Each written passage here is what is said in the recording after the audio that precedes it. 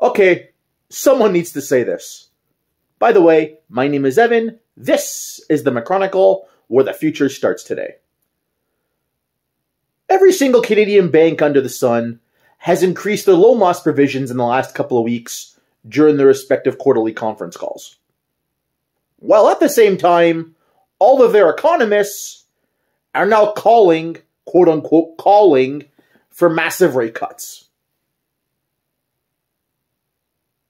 If you can't put two and two together and see what's going on here, I can't help you. Plain and simply, they're desperate because they know where the economy is headed. They know where real estate markets are headed. They know the exposure they got to it on their books. And there's nothing else they can do.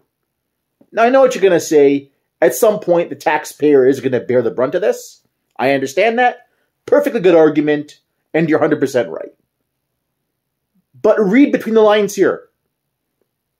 I know my followers, my subscribers can do it. They're calling for rate cuts because they're desperate. There's nothing else they can do. And let's face it, when they do start cutting rates, Main Street's going to find out what's going on even more. So really, at the end of the day, it's a double-edged sword. Damned if you do, damned if you don't. In my opinion, that's exactly why they're doing this. They're trying to bully the Bank of Canada. Every other bank is trying to bully their respective central bank because they know it's coming. Okay? That's all that's going on here.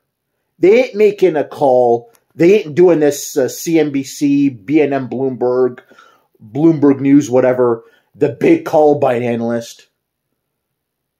They're just throwing it out there because they're desperate. Okay? That's all that's going on here. I've got emails, direct messages on Twitter, replies on Twitter, whatever. Okay? I'm here to put it for all y'all on YouTube right now, plain and simple. There's nothing else they can do. Okay? The rate hikes have still yet to work through the system, again with a 12-month lag. They know things will get worse before they get better regardless.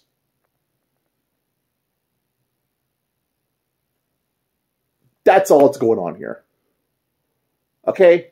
So when you read about this bank calling for 200 basis points of rate cuts or whatever next year, just know why they're doing it. Know what their ulterior motive is. Okay? They know their exposure. They know how bad things are. And they're down to nothing else.